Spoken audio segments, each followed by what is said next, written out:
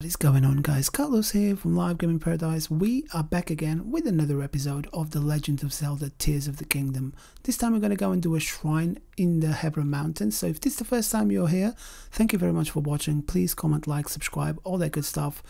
If you're a regular or if you're a member, thank you so much for your help. I really do appreciate it. Right.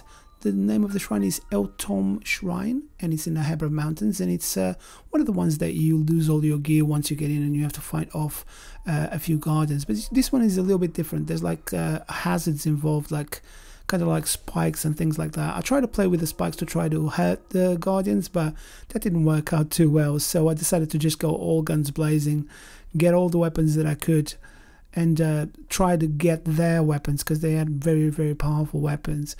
But the best way for you to do is to get rid of the weak ones that are on the outside, and then just use the arrows that you collect from those ones to try to get the harder ones that are inside, and try to entice one out instead of going in and fighting all three of them, because it's going to be a big fight.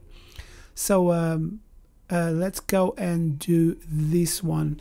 You get like a long stick, and you get a bow and arrows, and I think you get a shield as well. Yeah, you do get a shield as well. So you get a no, actually you don't get a bow. You get two sticks, one big one, one small one, and then you get a shield. Right, go to the right in here, and you see that there's a guardian in here. He's on his own, so you can just attack it until you get rid of it, and just be careful because he can hit you with that long stick, and it's painful. If you can pick up the stick, then like that you can't do absolutely anything. And when you go to the entrance is around the corner. There's going to be an archer there, and you're going to need his bow and his arrows. So it's really handy that he's there, so you can deal some damage to the guys inside. As you can see to your right, there are some spikes in there, and I thought I might play with the spikes to see if they can hurt the other guardians, but they can't. And yeah, I didn't have much luck with that. I was trying to, that's the alarm system, I was trying to get rid of it, but it just didn't work. And the alarm is on now again. So how I did this was I got rid of one of these spike things, because you can use your ultra hand to move them out of the way, and let one of the guardians come out and kind of like fought him off on its own, because there's another two guardians inside, and you really don't want to attract all of them. So if you come to the side here, just move the spikes, one of the guardians is going to come out. He's got a really nice weapon. If you can get it's like a shock one. If you can get defeat him, it is really really good, because you can get that weapon, and that weapon makes your life a lot easier defeating the other two guardians.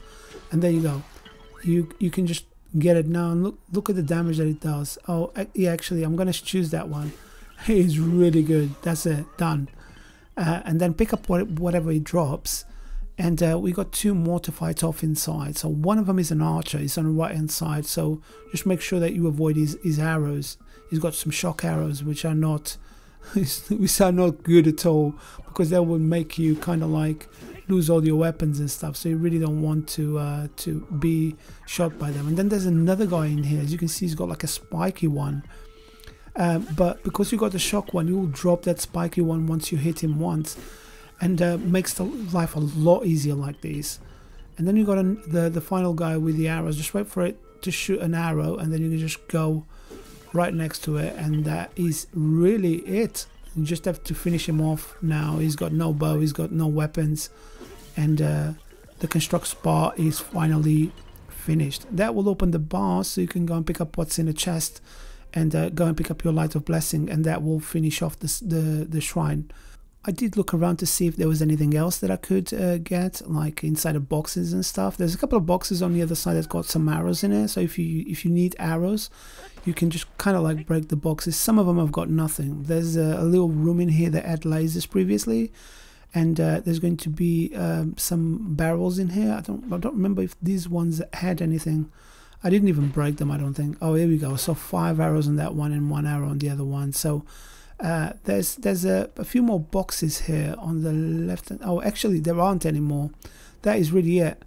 You just have to go and pick up your light of blessing and pick up what's inside of the chest, and that will finish the shrine for you.